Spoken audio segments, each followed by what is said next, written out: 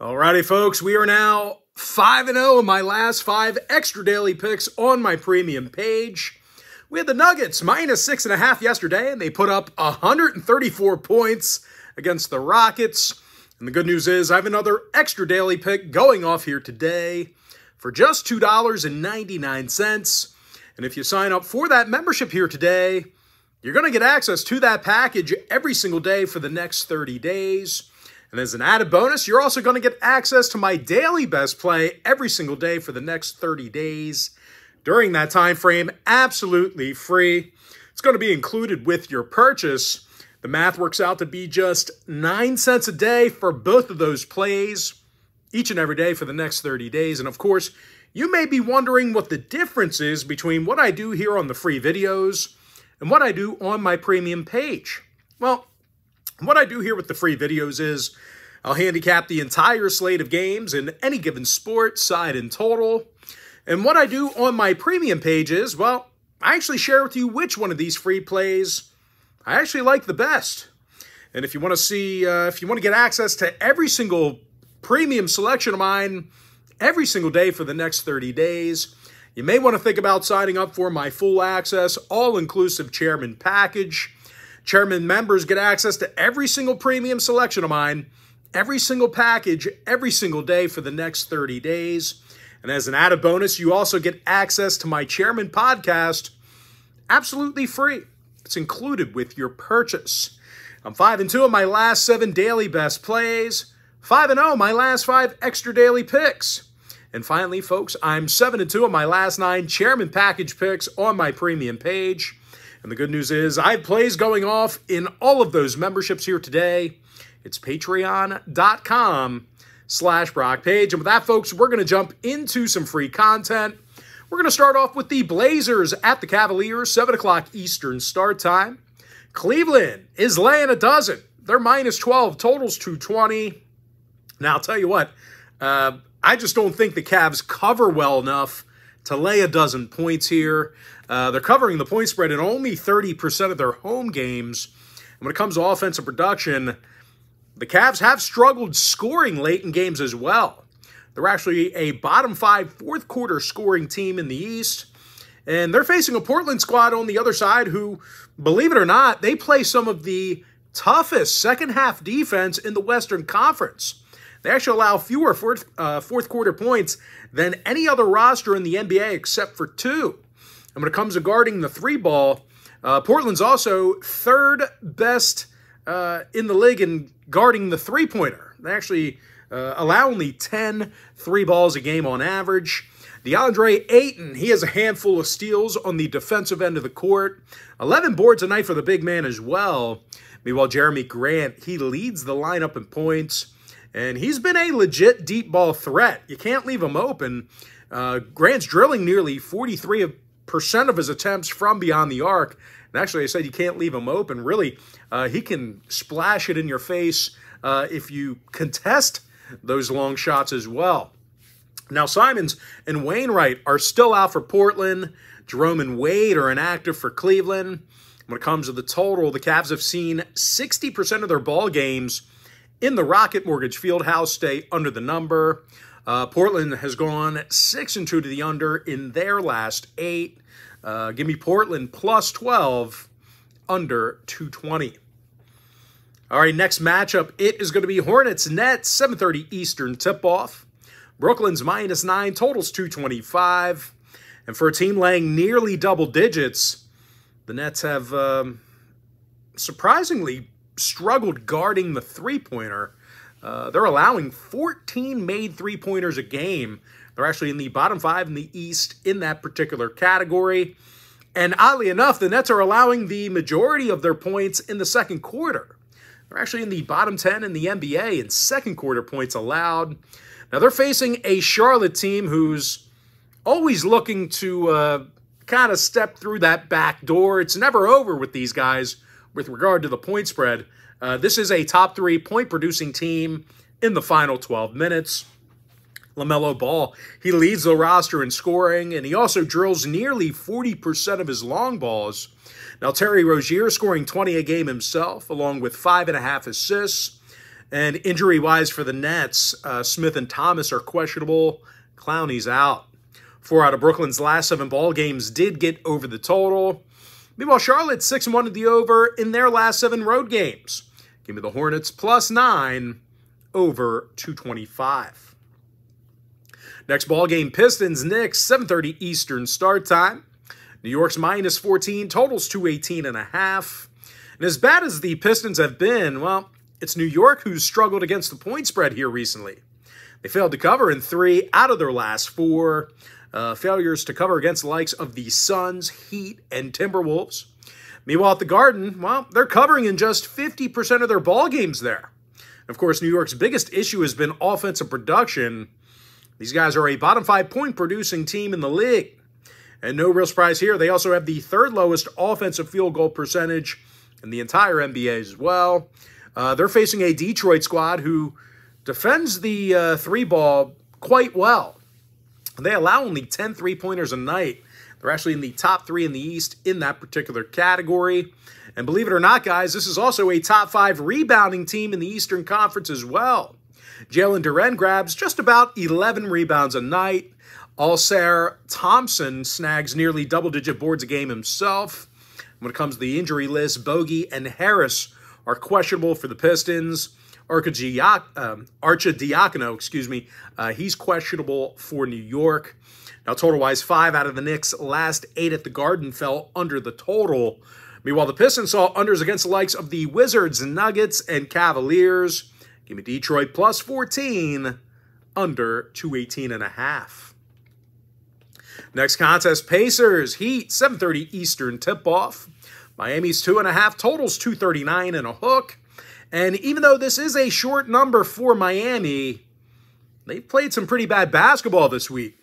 They're currently on a 3-game skid, and they gave up a ton of points in those losses. When it comes to covering the point spread, Miami's been pretty terrible at that at home. They failed to cover in all of their home games this year except for one. Of course, they're facing a Pacer team on the other side who's doing a nice job against the number themselves. They covered in 6 out of their last 10, and they lead the NBA in scoring. Tyrese Halliburton scores 25 points a night and drills 45% of his three-pointers. Halliburton's also the NBA leader in assists per game. And, of course, he's typically dishing it to Buddy Hield, who's draining 41% of his 3 balls himself. Now, injury-wise, McConnell and Jackson are questionable for Indy. Robinson, Adebayo, Highsmith, and Butler are all questionable for the Heat. Miami saw 4 out of their last 7 get over the total. Meanwhile, the Pacers are 9-1 to the over in their last 10. Give me the Pacers +2.5, over 239 and a hook. Next matchup I have for you, it is going to be Hawks Spurs, 7 o'clock Eastern start. 8 o'clock Eastern start time. Atlanta's -7, totals 246. And similar to Indiana, it's the Hawks who really can't be stopped offensively right now. These guys are scoring more points a game than any other team besides the Pacers. And no real surprise, Atlanta's in the top 3 in the East in field goals made per game. Trae Young's averaging over 25.5 points a night, double-digit assists. DeJounte Murray's dropping over 19.5 points a game himself.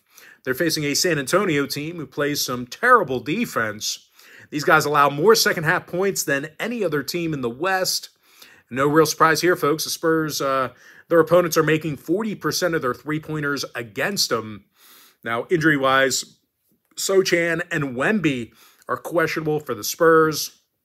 Jalen Johnson still out for Atlanta. 6 out of the Hawks' last 10 ball games did get over the number. San Antonio is currently 78% to the over in their own building. No real surprise there. These guys just haven't played enough defense. Give me Atlanta -7, over 246. All right, next ball game should be a good one. Lakers Thunder, 8 o'clock East. OKC's -6, totals 233. Oklahoma City's one of the best covering teams in the game right now.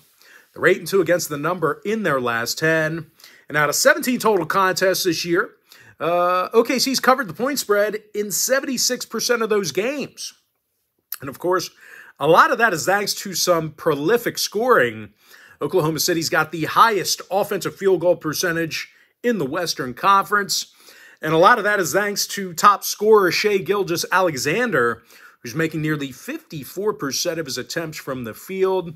Now, teammate Chet Holmgren, he's been the long-distance threat. He's drilling 43% of his shots from three-land. Thunder's taking on a Laker team who struggles defensively on the road. And underneath the basket, well, these guys are just getting out-physicaled. I don't think that's a word. I hear guys say that on TV a lot. Out-physicaled. That's not a word, right? But I'm going to use it. They're getting out-physical. Lakers, bottom 3 in defensive rebounds on the road. Hayes and Vanderbilt are questionable for the Lakers. Hachimura is still out. When it comes to the total, the Lakers saw their last 3 straight all get over the total. Oklahoma City went 4-2 to the over in their last 6. Give me OKC -6 over 233. Next matchup, Bucks, Bulls, 8 o'clock East. Milwaukee's the 8-point favorite on the road. Total's 228.5. Now, the Bucks have scored a whole bunch of points on the road this year. They're a top 3 point-producing team in their travels. And, of course, Giannis Antetokounmpo, he scores over 30 points a night. He's also averaging double-digit rebounds. And speaking of boards, the Bulls on the other side are a bottom 5 rebounding team. And in addition to that, the Bulls are currently on a 5-game skid. And they failed to cover the number in 7 out of their last 8. Now, when it comes to offensive production, or lack thereof, however you want to look at it, well, these guys do tend to bury themselves right out of the gate. This is the lowest first quarter scoring team in the game. I'm talking about the Bulls, by the way. Dead last in first quarter points. And, of course, we probably should see more of the same. Levine and DeRozan are both listed as questionable. Caruso is also questionable to play for Chicago. Now, Milwaukee on the other side, they are mostly healthy, except for Pat Connaughton. He's currently out with an ankle. Now, 5 out of the Bucks' last 8 did get over the total. Meanwhile, Chicago saw their last 3 straight all get over the number themselves. Overs against the likes of Boston, Brooklyn, and Toronto. Give me the Bucks -8 over 228.5. Next ball game, Jazz, T-Wolves, 8 o'clock Eastern start time. Minnesota's -10.5, totals 222. And I tell you, I'm not overly concerned about this double-digit point spread. Minnesota's covered in all of their home games this year except for 1. And most of that is due to some extremely tough defense. Like I said, I would normally shy away from a big point spread like this. But the T-Wolves, they've been impossible to shoot against. Everything's contested. Minnesota's got the lowest defensive field goal percentage in the game.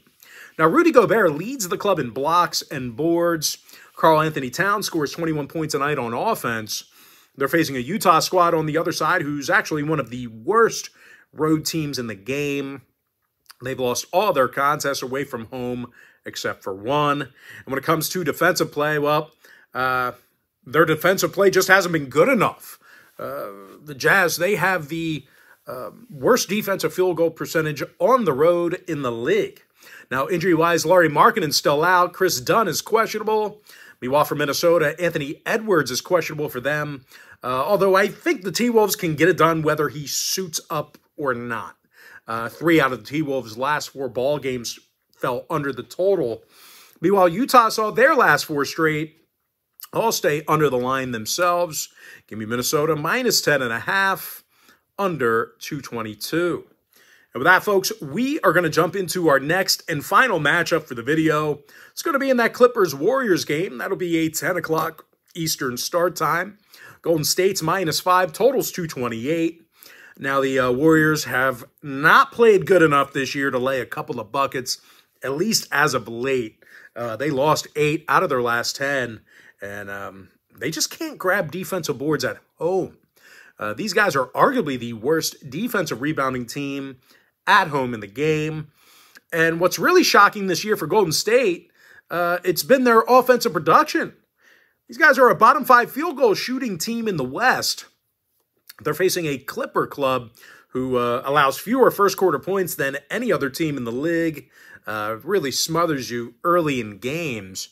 They also contest like every single shot.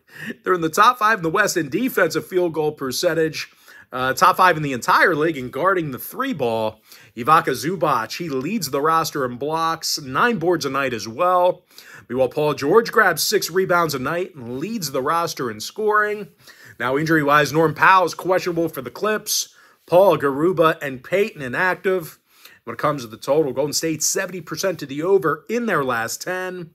Meanwhile, the Clippers saw 4 out of their last 7 in-conference road games get over the line. Give me the Clippers +5 over 228. And with that, folks, now it's time for our quick pick recap. Give me the Blazers +12 under 220. Charlotte +9 over 225. Pistons +14 under 218.5. I'm 5-0 my last 5 extra daily picks on my premium page. And the good news is I have another extra daily pick going off here today. The link is in my bio. Pacers +2.5 over 239 and a hook. Atlanta Hawks -7 over 246. OKC Thunder -6 over 233. Milwaukee Bucks -8 over 228.5. Timberwolves -10.5 under 222. With my next and final pick for the video, give me the Clippers +5 over 228. And with that, folks, that's going to do it for me. Don't forget to check me out on my premium page. Now, if you do end up getting a membership here today on patreon.com/BrockPage, just a friendly reminder, you're going to get access to that membership every single day for the next 30 days. And as an added bonus, you're also going to get access to all of my cheaper memberships absolutely free. They're going to be included with your purchase. That's how I always tell folks that Chairman package, it's a full access, all-inclusive membership. It gives you access to every single premium selection of mine, every single package, every single day for the next 30 days. And as an added bonus, you also get access to my Chairman podcast absolutely free. It's included with your purchase. But most importantly, guys, gotta thank you for joining me right here on the free video. Really hope you enjoyed all this great free content, all this great free information. And with that said, folks, happy Thursday to you. Best of luck to you. And I look forward to seeing you later on today on my premium page at patreon.com/BrockPage.